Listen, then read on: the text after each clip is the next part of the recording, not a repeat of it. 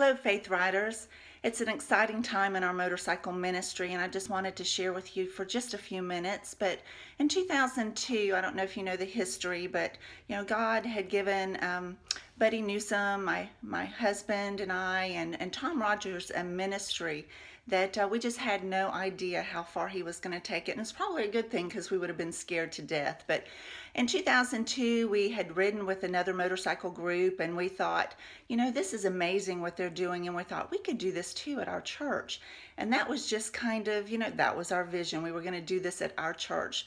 Little did we know that God had big plans. And we should have known, because it says in Jeremiah 29:11 that he's got a plan and a future for us. And we just didn't think how big it was going to be. And here we are now, years later, with a nationwide motorcycle ministry. And it's just exciting to see how God is working just through his people.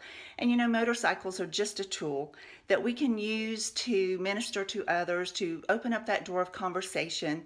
And it's just amazing to see God work. And we've seen thousands and thousands of people through different bike events come to know Christ as their Lord and Savior. And as Betty would say, and the motto is to keep bragging on Jesus, that no one be left behind. And I just want to encourage you today to continue to move forward in the growth of this ministry and in your chapters and what God's doing through you.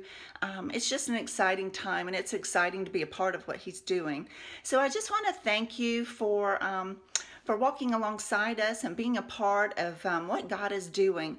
And I just pray continued growth for you and your ministry and what you're doing. And just first and foremost, just remember to keep bragging on Jesus.